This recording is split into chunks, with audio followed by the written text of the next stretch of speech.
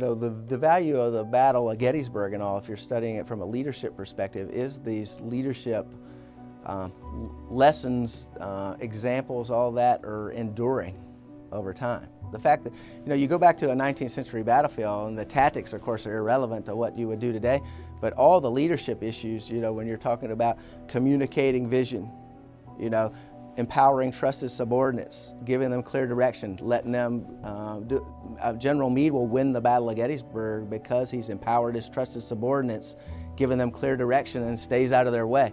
That's why generally in most Civil War battles, the Confederate decision cycle, the time of them making decisions and acting, is faster than the Federals. At Gettysburg, it'll be the other way around, because Lee's having issues with his subordinates for, that I haven't really talked about that, but where on the Federal side, General Meade has given clear direction, empowered his subordinates, and then they're actually on the second day of Gettysburg, when things hang in the balance, it's the subordinates doing the right thing that'll save General Meade and Union fortunes on the second day of the Battle of Gettysburg.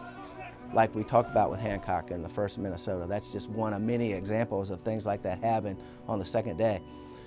Other leadership principles, when you were talking about organizational climate, the danger inner circles, everybody being part of empowering everybody on your team, toxic leadership, very negative, cognitive dissonance, all kinds of things that are then impediments to good leadership. Actually, all of that stuff you can talk about at a battle like Gettysburg. See, so that's the value of it. Yes, the leadership's enduring. And guess what? It's not just in the military.